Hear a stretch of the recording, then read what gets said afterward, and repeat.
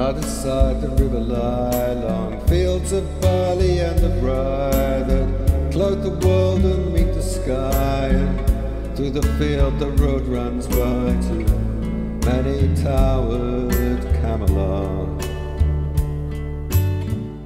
The yellow-leaved waterlily, the green-sheathed daffodilly, tremble in the water chilly round about Shalott.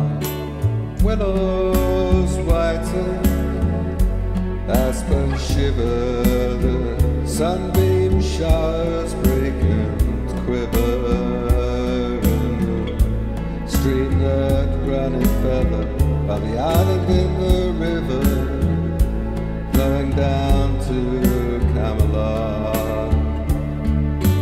Four great walls, four great towers, overlook a space of flowers and silent island bowers.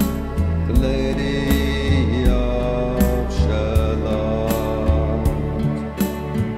Underneath the bearded barley, the reaper reaping late and early, here's the river chanting trilly, like an angel singing clearly, oh, the stream of Camelot.